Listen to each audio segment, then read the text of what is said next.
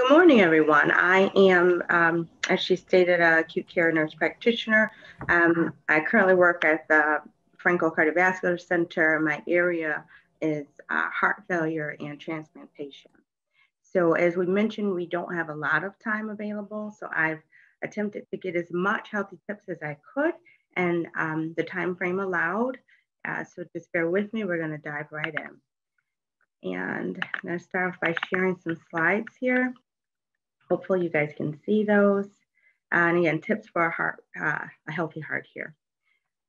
So in order to kind of discuss this thoroughly, we need to first address some non-modifiable and modifiable risk factors for heart disease, because those will help us to maintain our healthy hearts.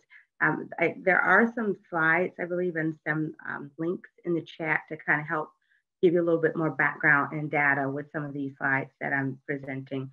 So one of the things that we absolutely cannot change is age, okay? So men over the age of 55 and women over the age of 65 are gonna be at higher risk for heart disease just by way of age alone. Our vessels change over time.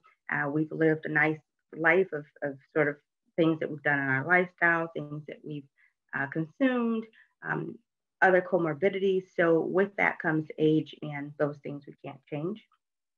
Gender. It's important to know that men are approximately 3 to 5 times more likely to develop cardiovascular disease than women that are premenopausal. That's important because once a woman reaches menopause, her chance of developing heart disease is about equal to that of a man. And it's also important to know that younger women, despite the age, if they have comorbidities such as diabetes, their risk of heart disease is equal to that of a man as well. And there's even studies that show that women are more likely to die of an actual heart attack than a man. And that could be because of presentation. A lot of times women don't present with the very typical features that we're used to, with the crushing chest pain, the numbness and tingling down the arm, the sweating. Sometimes women present with other things such as nausea, just a general feeling of unwell. So we need to be aware as women, and I'm shooting for that because it's February, Go Red for women, is that we need to be aware that we have different symptoms. So just don't blow those things off. Some other non-modifiable risk factors is, your genetics and behavioral factors. So that's important because when you think about behavioral factors, you think, well, that's modifiable.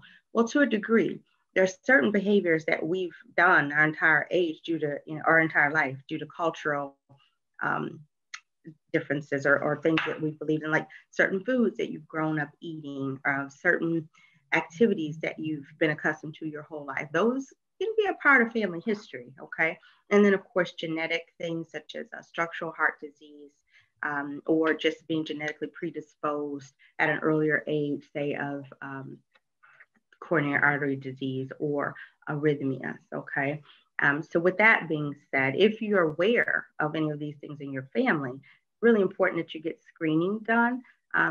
We consider early heart disease presentation of a man. Now, I've got on here men younger than 55 and women younger than 65, but ultimately we want to, if you know that you have heart disease in your family younger than 50, that's something you need to let your primary care physician or be aware of, because they may want to start some early screening, okay, on you.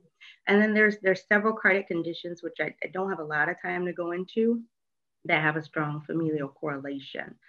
So again, if you're aware of some of these things, you need to alert your primary care physician, make sure you're filling out those H&P, those forms you get in the office, make sure you're filling those things out appropriately, because that will give like a red flag so that they're aware they need to get you on board early.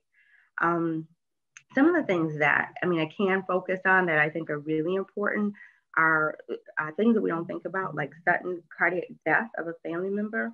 So this is gonna be, I think we've all heard of, some young kid in college or a guy, at the baseball game who suddenly passed out and, needed to have CPR, their heart stopped, they needed to be defibrillated. Those are what we call sudden cardiac death events. And it can happen in, otherwise healthy young adult or middle-aged adult that we aren't aware of the underlying disease. That can sometimes be related, or usually it's related to fatal arrhythmias. There could be some structural defects.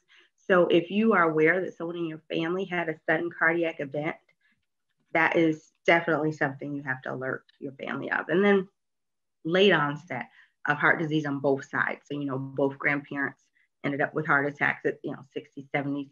Again, reasons for screening early. Ethnicity is another issue that we cannot change, right? We can't change who we are. So it's just, and again, I've got some links in the chat there, but there are multiple studies. I think we're sort of aware of certain higher risk populations with incidence of cardiovascular disease.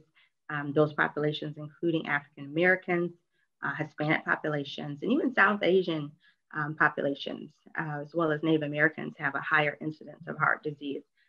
Typically, those higher incidences are related to other comorbidities as well, or can correlate. So we're talking things like high cholesterol, diabetes. If you have those other comorbidities, that's going to increase your risk, okay, of heart disease. And so just being aware of that. We'll get into the non-modifiable. So some of those things we can change, okay? So modifiable, what can we change? What can we do, right?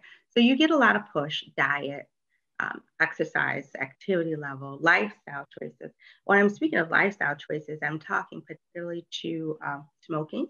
That could be tobacco, vaping, hookah, anything that you're inhaling in your lungs, okay, is considered smoking, if you will.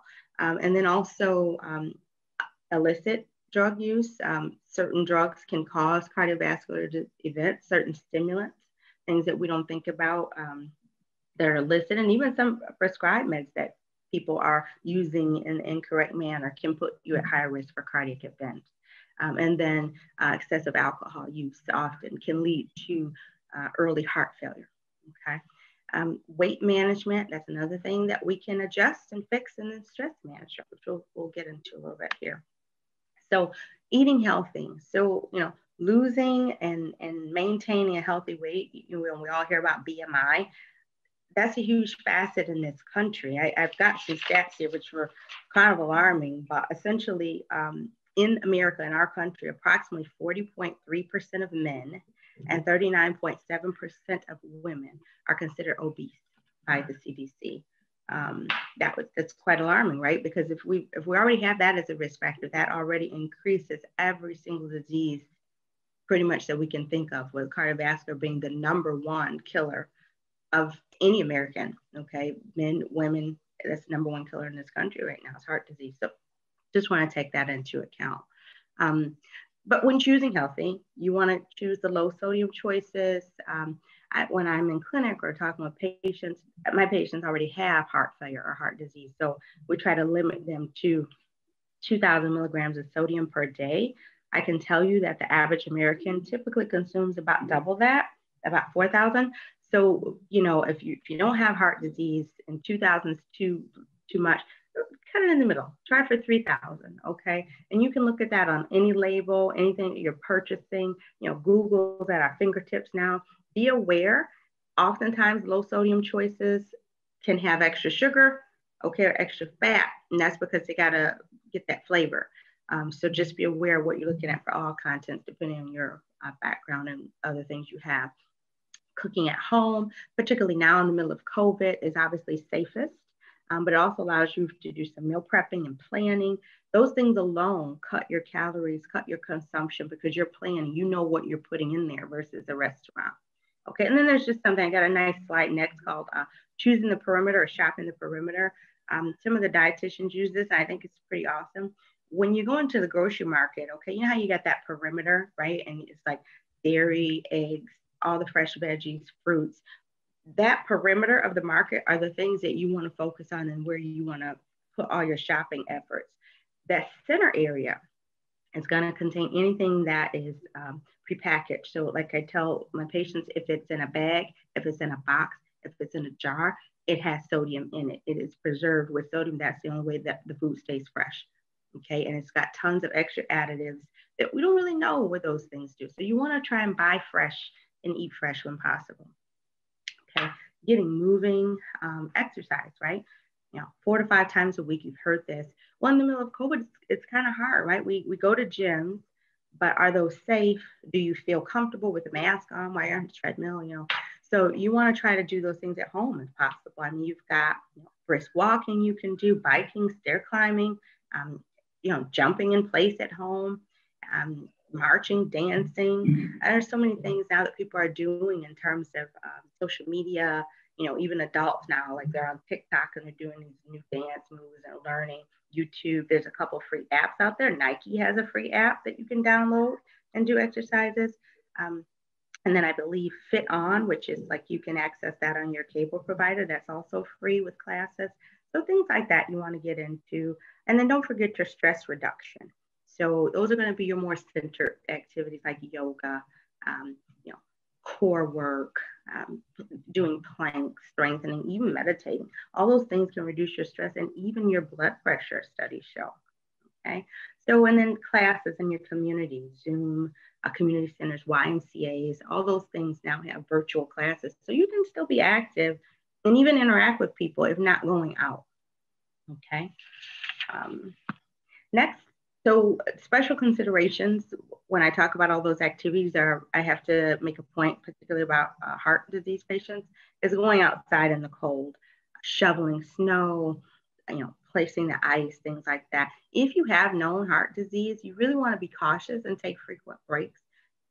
Cold temperatures can cause what we call vasoconstriction of the arteries, or kind of like narrowing due to the temperature. And if you've already got known blockages, that can cause angina or intermittent chest pain, which can feel like a heart attack. Usually it goes away once the activity goes away, but just being aware of that. And then protecting your seniors, because they don't have as much body fat as they get older.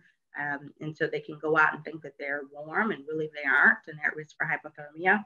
And then as well as, just kind of avoiding anything alcohol and, induced before you go out, because it has a false sensation of being warm and you can think you're warmer than you are in those weathers. Okay. Managing stress, again, just some tips on here. I think we kind of focused on a little bit earlier, but turning off the television, meditation, quiet time. It's so much on CNN now, right? So just getting away from that, maybe focusing on like organizing your home, getting adequate sleep and rest. And if you are running into problems, be aware that there are free counseling services out there, virtual services with your provider. Michigan Medicine has wonderful hotlines you can call if you're feeling like you are in a bad place and thinking of harming yourself. So just be aware of all these resources and reaching out to them as needed. Okay. And then last but not least, keeping up with your physician, your nurse practitioner, your provider, and making sure that you're keeping your office appointments, you're keeping your prescriptions current, things like that, using telehealth services and virtual visits, because oftentimes now people are afraid to go into the office. They're afraid to go into the ED because of COVID. Or, I've had so many patients say, well, I didn't want to come in. I waited because I didn't want to be exposed. But honestly, with heart disease, there is no time to wait. You have to present. The rules have not changed. Chest pain, chest pressure, pain in both arms, those sorts of things need to come in and be evaluated. You'll see that when waiting, and I've experienced this where patients will come in and now we've got irreversible damage to the heart. Okay, now we need a stent, or now we've waited too long, it's too late to have a stent. Now you've got heart failure developing in the future. You have more medications now, you have more tests, more procedures, more money that's being spent now by you, by the healthcare system. So just be aware, if you're having any of those things, you want to come in, you want to make yourself a priority. I think that's kind of all that I had within the time frame. I hope it wasn't too rushed. I hope that I was able to get across enough information. And Patricia, are we ready for questions? Absolutely. Oh, I think I'm hearing some background. Is that everything okay? So we do have a couple of questions for you. One question, is it necessary to have all the heart attack symptoms to call for help? I would say no. Chest pain is probably the biggest one that you want to be aware of. And I put some of them there on the slide, but particularly chest pain, you want to be able to come in. But diabetic patients aren't always going to have the very typical symptoms. So anytime you're feeling unwell, uneasy, chest pain, lightheadedness, dizziness, palpitation, heart racing, anything that is not a normal, you need to seek care. Absolutely, absolutely. And I think I heard you tell me that I'm not supposed to be shoveling snow, so I appreciate that. We do have another question. What is the primary concern after recovering from a heart attack? Okay, so the primary concern after recovering from a heart attack, believe it or not, is getting active. We actually put patients, if we can, right into cardiac rehab. Years ago, we used to treat you, stay home, get rest. Now we realize that heart is a muscle and it's the most important one in your body. So you need to get that moving in a protective setting, right? Cardiac rehab, things like that. Get back, get moving so that heart can get where it needs to be. Changing your diet is never a bad idea. Okay, so those are the two biggest things you need to think about to get back to track. Thank you so much, Nurse Cunningham. I think that's all the questions that we have for you this morning. We really appreciate you being on the call today.